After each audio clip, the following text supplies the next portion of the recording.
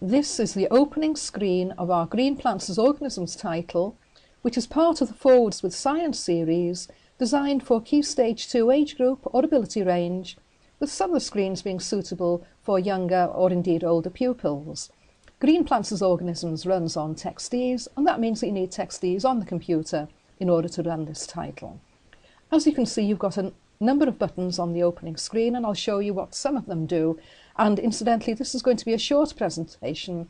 If you want more information, view the full presentation on our website. I click on one or two of these and you can see that they open different activities. And if we click here, that opens the first screen in the title, parts of a typical flower, and that gives an opportunity to talk about the taskbar here. This is movable, incidentally, and doesn't print, and here we can add more information to the page. Arrows predictably take you backwards or forwards.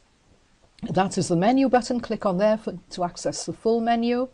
And back to where we were, that is the task button, which will tell you what to do. That is the support button, and in this instance, further information available there. That is the research button. That is the resource button, and here with more information, and that is the home button. If we click there, that gives us a totally open-ended activity using the same bar. If we click on there, we have facts about flowers, here a Venn diagram, and so on. We'll just go through a few of the screens here. If we go back to that one, that's an interesting one and a good one for use with the whiteboard, and we can colour code. Here we can go into the flower parts and their jobs, and what the parts do, a little bit of role play here, a flowering plant, and so on.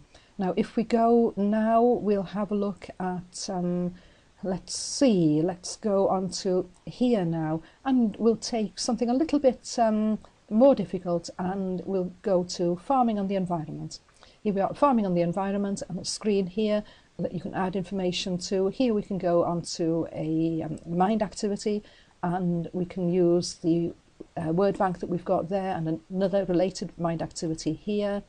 And if we go to this one, a screen on insect pollination and wind pollination, how seeds are formed, seed dispersal, and so on. Lots of different screens here, and that is enough just to give you a brief introduction to our title, Green Plants as Organisms, which is part of the Forwards with Science series.